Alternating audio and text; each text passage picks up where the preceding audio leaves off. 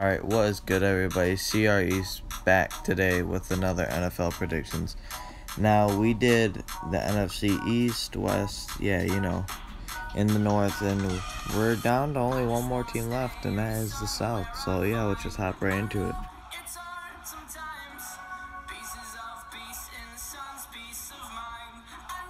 The Saints are interesting because they lost some assets, and they also picked up assets. But they still got Drew Brees, and Drew Brees can do a lot of things with a lot of little assets. But they did get Adrian Peterson, which is a boost. The defense is still trash. And the NFC South is very balanced, so I have them sitting at a good 8-8.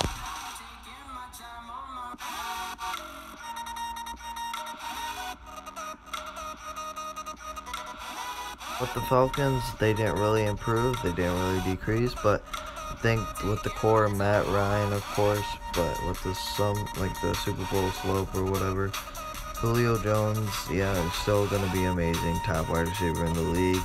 Devontae Freeman just going to improve. So I feel like this team could go 11-5.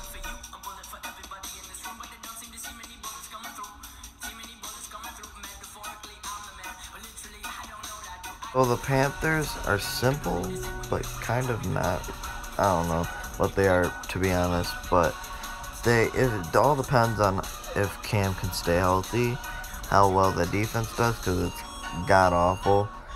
But they did draft Christian McCaffrey, and that was a pretty good choice. They did really well in the draft, so I probably have them, I'm going to say 9-7.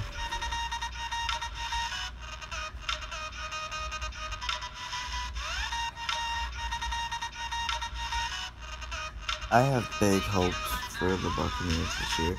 I like Jameis Winston, and he is going to progress so good this season with the help of new addition Deshaun Jackson.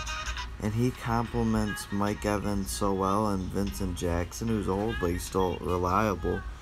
So, yeah, they're just so they're so young, they're so good, their defense is really good. So I think I have them at 11-5 this year, and they're gonna win the division. Always hope you like the video. Hope you like my predictions.